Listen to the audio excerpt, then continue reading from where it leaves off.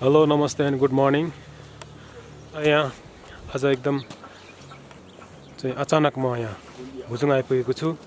भुजुङको यो रमणीय दृश्य जहाँ चाहिँ हिउँ परेर सेतम्य यी डाँडा काँडाहरू देख्न सक्छौँ हामी ब्याकग्राउन्डमा। जहाँ चाहिँ अहिले यहाँ चाहिँ एउटा अचम्म हुँदो रहेछ। रातभरि चाहिँ एकदम जुन लाग्ने, तर बिहान भएपछि एकछिन मात्रै यो खुल्छ, त्यहाँदेखि फेरि बादल लाएर र दिनभरि एकदम घाम लाग्छ, फगी हुन्छ र एकदम अमेजिङ यो दृश्य यहाँ हामीले खिच्न पायौँ। नत्र भने यहाँ लगभग बर्खा जस्तै भइरहेको हुन्छ। आज चाहिँ यस बिहानको समयमा एकदम यहाँ राम्रोसँगले हिउँहरू परिरहेको छ र हामीले चाहिँ अलिकति गाउँमै पर्छ कि भन्ने एउटा आशा लिएको थियौँ, तर गाउँमा चाहिँ परेको छैन। 2-3 दिन भयो यहाँ बसेको, तर पनि हिउँ परेको छैन। अफसोस दिउँसो चाहिँ घाम लाग्ने दिउँसो चाहिँ पानी पर्ने, फगी लाग्ने हुन्छ, अनि राति चाहिँ फेरि एकदम मजासँग तारा जुन लागेको कारण हिउँ पर्न सकेको छैन। 2-3 दिनले कन्टिन्यू पानी पऱ्यो भने यहाँ गाउँमै पर्छ। यस्तो गएको साल लास्ट इयर चाहिँ यहाँ एकदम मजाले परेको छ 2-3 खेप नै, तर यस वर्ष चाहिँ परेको छैन। आई होप आउँदैछ, अझै पनि माघ महिना बाँकी नै छ, त्यतिखेर पर्छ कि भन्ने एउटा आशा छ होइन। तर पनि हामी यो यहाँदेखि नजिकै गाउँदेखि केही माथिसम्म चाहिँ हिउँ एकदम मजासँग परेको छ। यहाँ डाँडा काँडाहरू हामी देख्न सक्छौँ। म घनपोखरा घुम्न आउने क्रममा चाहिँ आज म भुजुङ पनि आइपुगेको छु। भुजुङ गाउँको यो रमणीय दृश्य, एकदम बाक्लो गाउँ, समथिङ 400-500को गाउँ एकै ठाउँमा, 9वटा नै एउटै गाउँमा भएको यो एकदम एउटा ऐतिहासिक गाउँ, जहाँ चाहिँ सबै गुरुङ बस्तीहरू यसरी बसेको छ। र माथि एकदम कुहिरो लाएर हिउँ पनि अलिअलि परेको छ। यो चाहिँ पानी परेको थियो, सो 1-2 दिन पानी पऱ्यो भने एकदम हिउँ मजाले पर्छ यहाँ।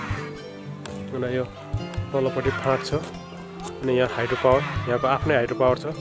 उनीहरू अब मेन लाइन छैन, उनीहरूको आफ्नै हाइड्रो पावर, यहाँ एकदम फिक्स टाइममा बत्ती जान्छ। अनि यहाँ एकदम विकसित गाउँ, लमजुङको यो सबैभन्दा ठुलो अनि विकसित गाउँ पनि यसलाई गनिन्छ।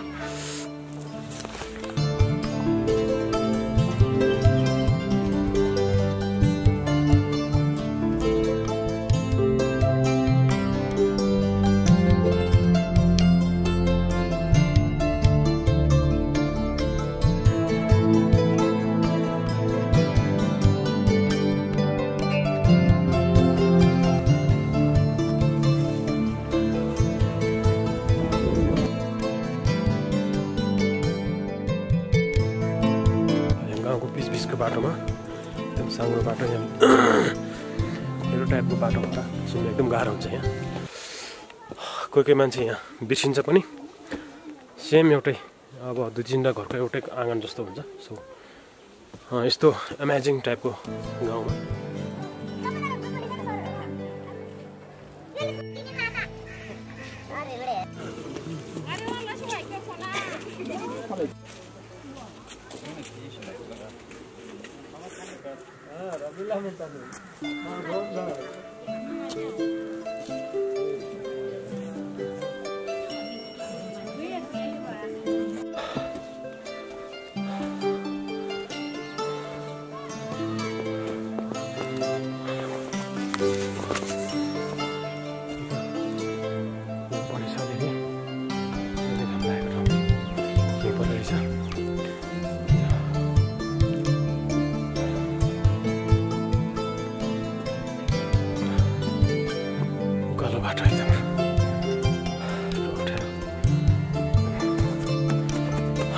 जस्तै भइरहेछ यहाँ।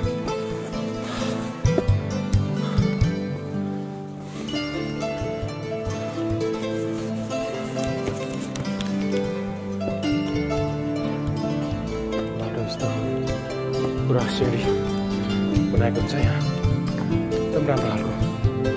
यहाँ चाहिँ नयाँ कन्स्ट्रक्सन भएको रहेछ।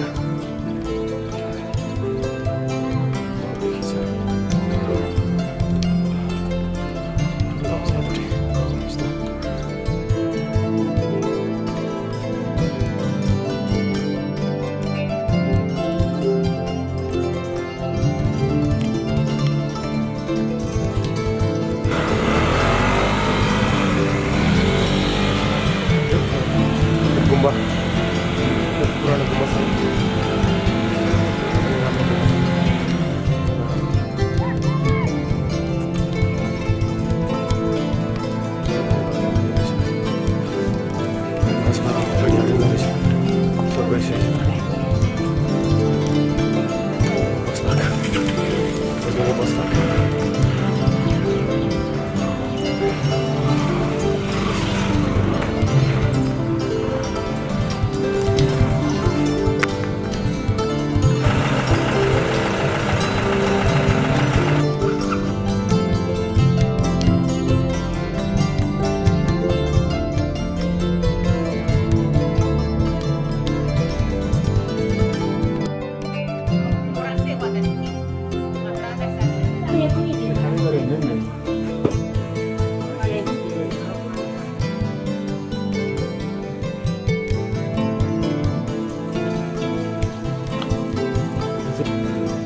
राडी बुनिन्छ।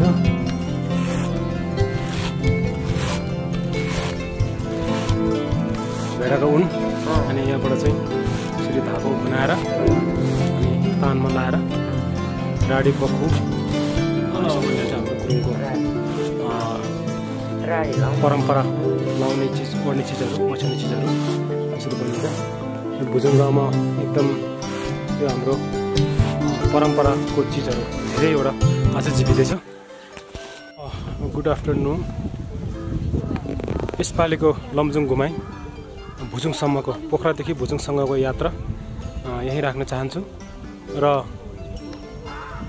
यो यात्राको दौरानमा जति पनि मैले देखाउन सकेँ ती दृश्यहरू तपाईँलाई पक्कै पनि मन पर्यो होला र यो वास्तवमा यो मेरो विशेषता भनेको पोखरादेखि घनपोखरा खलेगाउँ अनि भुजुङ आउने जुन चाहिँ छोटो दूरी बाइक ट्रिपको लागि चाहिँ जुन चाहिँ छोटो दूरीको बाटो थियो त्यो बाटो भनेको तपाईँको मध्य नेपाल नगरपालिका भनेर चाहिँ चिनिने जुन रामबजार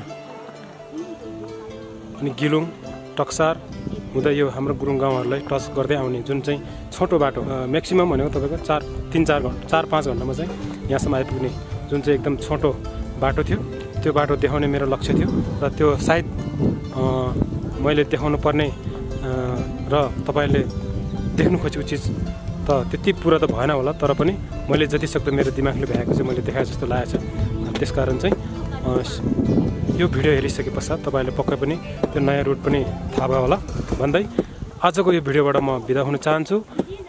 C you next video, next place and next day. Have a good day. Bye bye.